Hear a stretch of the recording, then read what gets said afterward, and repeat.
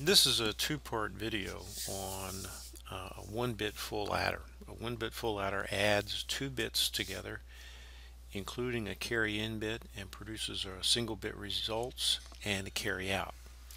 The first step in this is to create a truth table. And you see the truth table here in front of you. We have A and B are the two bits we want to add together, and a carry-in bit. And what is put out is the results and the carry-out. So it goes like, if all A, B, and carry in are zeros, then the result will be 0, and the carry out will be 0. If A and B is 0 and the carry in is 1, the result will be 1 with no carry. If A is 0, 1, and B is 1, carry in is 0, the result will be 1 with no carry. And now we get into the carry out. And we notice a pattern here. We notice that on the left side, on the inputs, if there's more than 2 bits, there will always be a carry out. And if there are an odd number of bits, then the results will be 1. So that's the pattern that we see right here. And this makes sense.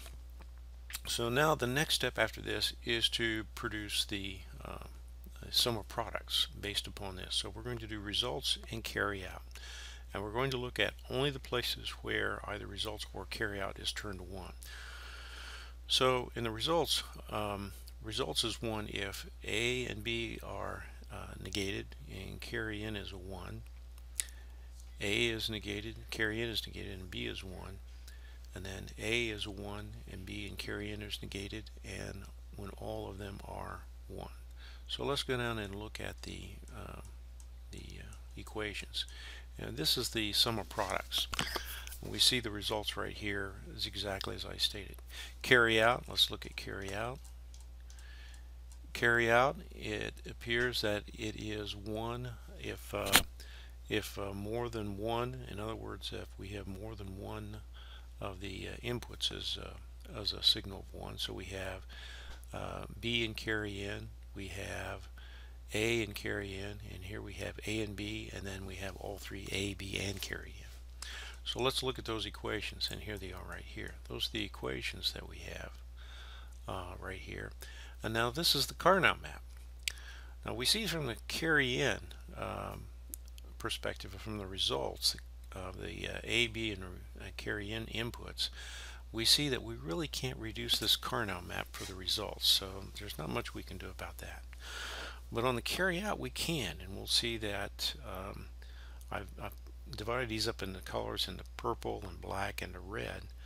The purple is AB, the black is B and carry in, and then the red is A and carry in. So let's take that and now let's produce each of the circuits. We'll produce the results and the carry out. So let's go down and look at that circuits. And these are the circuits in their kind of a shortcut pattern. I use the circle up here for a negation. This is the results, and this is the carry out. Carry out's much smaller. The next step after this is to actually look at how this is represented inside of most systems.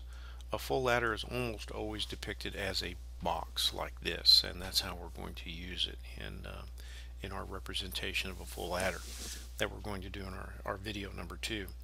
So we have the carry in coming in from the top, the results going out to the right, the carry out coming in from the out from the bottom, and A and B from the left. So this is how we're going to view our full ladder. But let me just say that I think any student in computer organization should be able to produce a full ladder, the truth table, the sum of products, the Karnaugh maps, and the reduced equations. Alright, well now on to our next video, where we're going to actually create a 2-bit full adder using our box right here, and adding to that the ability to produce the and the or along with the addition of the 2 bits. Alright, well on to our next video.